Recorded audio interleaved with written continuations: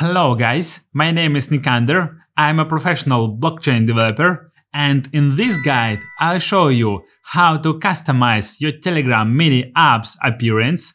You'll learn how to change the colors of the header bar, bottom bar and background. Let's get started. Before we begin, I want you to check out my ultimate Telegram mini app clicker game. It's a full-stack Next.js 14 app featuring a beautiful front-end and a robust back-end. The app runs smoothly with seamless synchronization between the front-end and back-end. You can purchase the full app code on my website nikander.com.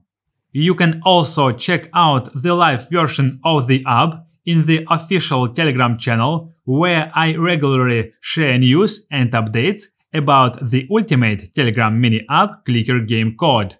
Additionally, if you purchase the code, you'll receive a referral link that allows you to earn profit by promoting the code to your friends. All the links are in the description. Let's continue with the topic of this video. Open VS Code. Open the terminal. Initialize a new Next.js app. Select all the default options. Wait a few moments for project to set up. Clear the console. Go to layout.tsx and remove all the existing code. Set up metadata with our app title and description. Create the root layout component. The most important part here is adding the Telegram web app script. This script is required to access Telegram functionality in our app.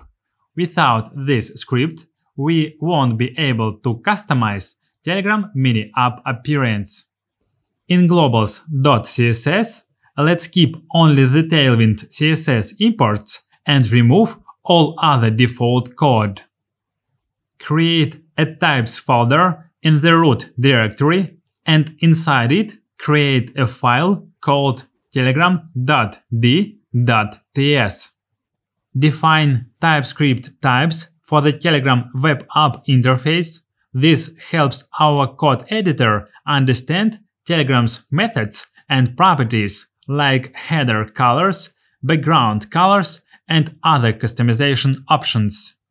Go to page.tsx and remove all code, keeping only the empty home component. Add the useClient directive for client-side rendering.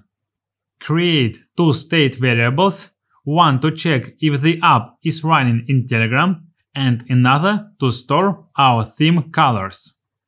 Initialize Telegram web app when the component mounts. We check if we have user data from Telegram, and if we do, we enable features like vertical swipes and set initial colors for header and bottom bar. Let's look at these Telegram methods. Ready tells Telegram that our app is ready to be displayed. Expand makes our app take full height of the screen. Enable vertical swipes allows users to close the app by swiping down. Then we set initial colors, black for the header and dark gray for the bottom bar. Create a function to update theme colors. When a user picks a new color, this function updates both Telegram's appearance and our local state. If the app is not running in Telegram, show an error message asking users to open it through Telegram mini apps. Create the main layout with a heading that explains what our app does. Create a container for our color customization section. Add 3 color pickers for header color, bottom bar color, and background color. Each has a label and updates the theme when changed.